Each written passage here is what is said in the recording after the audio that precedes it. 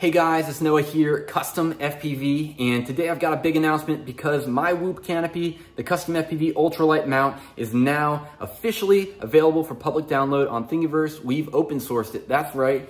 If you haven't heard of this mount before, it is a project that's been a year and a half in the making. I've been making small changes to it. This one right here is V20. So a lot of different changes to make it as durable and lightweight as possible. I've been working with pro Whoop racers like AK and T-Dog to make this the best mount that it could possibly be. It's been for sale at aerialoutlaws.com for quite some time now, and the main reason I decided to go that route in the beginning was so that I could print each one and make sure that it met my standards of quality control. Again, so it's not only as light as possible, but also isn't gonna let you down when you're racing with it. But now I decided I was gonna make this video now that you can download it and print it yourself so that you have some direction and you know how to print this for the best results, as well as I'm gonna give you some tips on how to mount it successfully and maybe some other little things to make your Whoop as durable as possible when using this mount. So without further ado, let's go ahead and jump right in. Okay, so we're here in Orca Slicer, which is my preferred slicer, but if you're using Bamboo Studio as well, these tips will also be relevant. I'm printing this mount on a Bamboo Lab A1 Mini, but I've also printed with the X1 Carbon, P1S, and the A1 with the same degree of success. And I've even printed this mount on my old Ender 3s, although it did take a little bit more time dialing in the printer. But again, for today's tutorial, I'm just going to be using this A1 Mini in Orca Slicer. And the print profile I use actually is not my own. It is from a creator named Zoretto on Printables. He has this SaneSmart TPU profile, which is much better than any of the ones that I've made over time. When I first designed this mount, I used my own profiles, but recently I switched to his, and it is it's pretty good. So I'm going to go ahead and start with that, and I'll show you guys some of the different changes I made so you can download his profile and make these same changes yourself.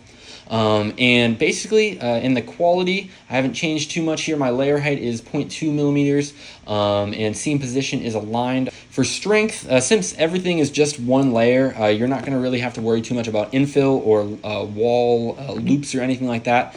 And then for my speed, I actually just kind of lower things down roughly 50 millimeters per second from stock. So I went from 200 to 150 on the outer wall, 300 to 250 on the inner wall, although there's really not any inner walls.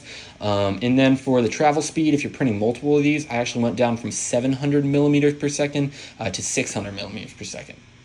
For my support settings, I am using tree supports here, and I'm not using a slim. I'm just using the default here, and I'll go ahead and show you that. We're actually going to import one of these right now. The lower the angle that you go, the more support you're going to need because the overhangs are greater. They do load in like this, and that's because I had the axes, the Z-axis and the Y-axis in my CAD software flipped at the time that I made this design. So all you're going to need to do is just go ahead and come up here to auto orient, and obviously the best way to print it is going to be facing down like this. You're not going to be able to print it like on the face of the lens or anything like that. This is the best way to do it, mainly for the strength of these back two legs that need to stretch here. So it's going to sit just like that. And the last thing I do want to say before we slice this thing is that you're going to make sure that you don't have a brim. There's no need for a brim. If you do have one, you're just going to have to cut it out, and it's going to be annoying.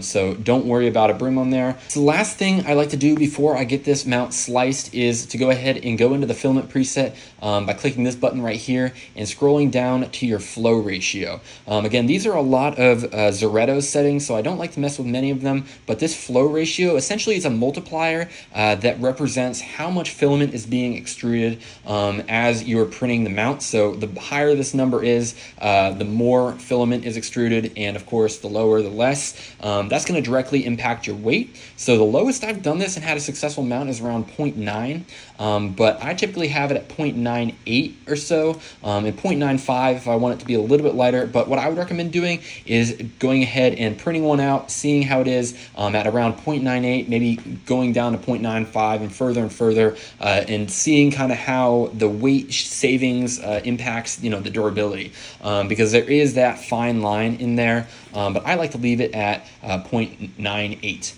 Now we're gonna go ahead and slice this plate right here. And of course, before you print it, it's always a good idea to go ahead and take a look at what your supports are gonna do on these lower angle mounts. You wanna make sure that the back is supported right here, as well as you wanna make sure that underneath the foot area of the mount is also supported. Those are where the overhangs are, and this obviously also generated some supports for this corner of the PCB holder, but you know, I don't know if that's really going to make a big difference or not. I will say that if you are printing anywhere between a 40 and a 50 degree mount, you probably don't really even need supports at all, but they can never hurt even if they don't really do too much. So just see what the slice gives you, and of course trial and error will be your friend to help you find the best result that works for you and works for the filament that you're using. All right, so coming into the print farm here, I am printing with this A1 Mini right here, and I've got my filament loaded. The filament I'm using for this project is SainSmart Liquid Luster Gray, and SainSmart TPU has been my go-to. All the mounts that I've printed so far have been in SainSmart, and it's been excellent. I printed also in black and white, and I know that the weight can slightly vary, as well as how it prints can slightly vary based on the color dye and the other materials that are different, again, just to get the different color results.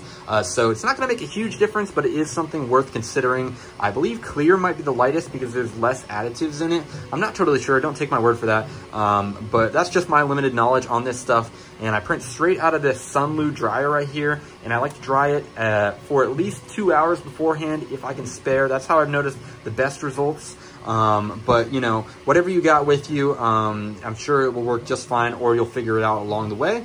I print straight out of here in a PTFE tube into the extruder here. If you have an AMS system, don't use the AMS, of course. That goes without saying. And if you're not using a Bamboo Lab machine, make sure that the printer is well calibrated, and make sure that any belts that you might have access to. I know like on a Creality Ender 3 or similar machine, you might be able to tighten up belts or anything like that. A lot of the tuning when it comes to 3D printers is just like drones, where you want to make sure that the hardware is nice and secure before worrying about the software.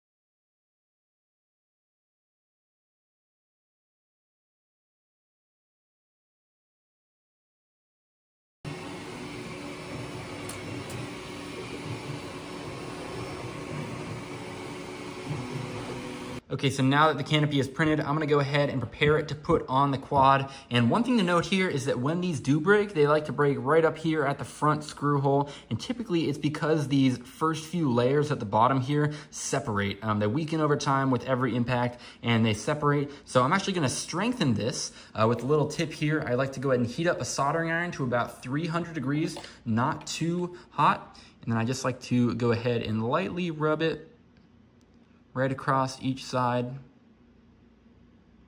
just like that, till it's nice and smooth. As you can see, we're melting those layers together, and then just a little bit over the top. I've been doing this to the ones that I've been selling to Isaac for quite some time now by hand, and this significantly improves the durability of the mount, again, just because you're melting those first few layers that tend to break together. Obviously, you don't want to do this too much so that it deforms and it eats into the material here in the wall, because it is just a thin wall, of course, but just a little bit of this, and that will help make your mount just a touch more durable.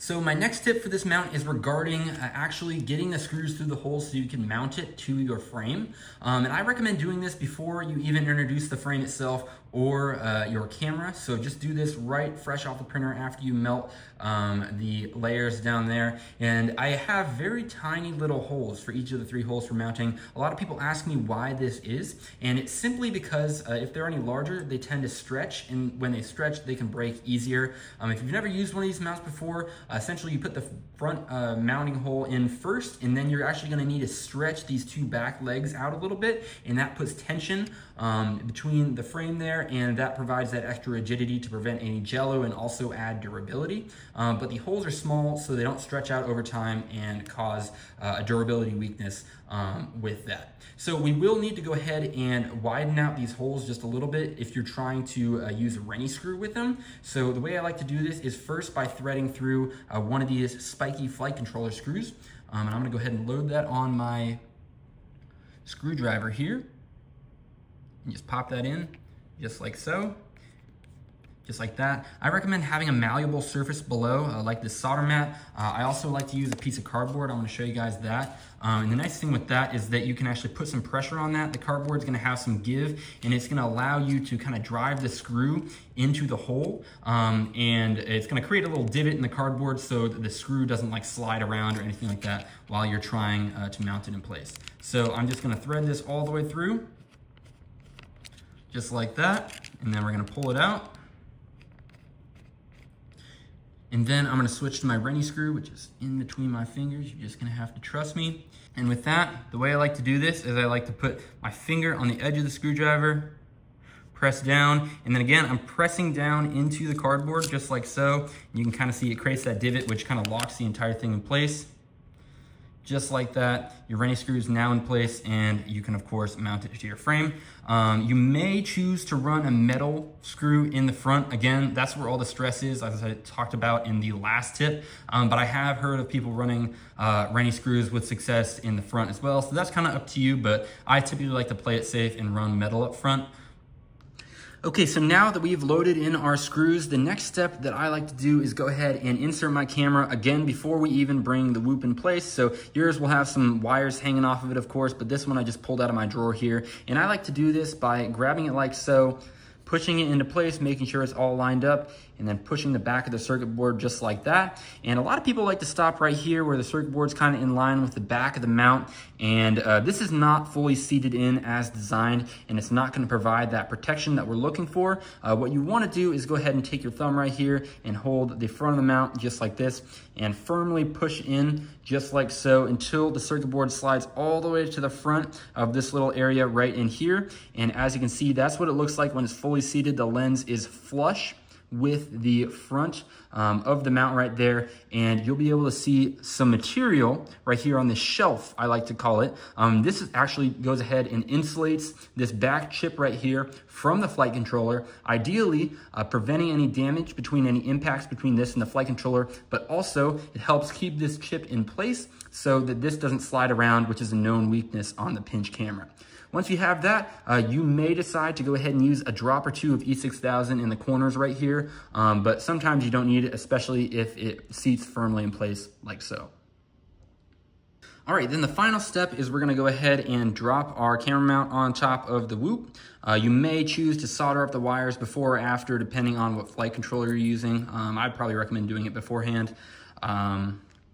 But obviously I don't have any wires in this case, so we'll skip that for now. But we're gonna go ahead and solder on the front of the camera mount right here, and then one at a time, we're gonna go ahead and stretch out each leg to the corner. The first one will be fairly easy, maybe not even require any stretching at all.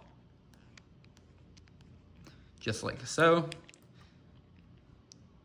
And then this one's gonna require a small stretch. What I'd like to do here, I don't know if you're gonna be able to see this actually, and then this one's gonna require some stretch. I got the end of it here. I'm just gonna stretch it, get the end of the screw in place kind of at an angle. Hopefully you can see that.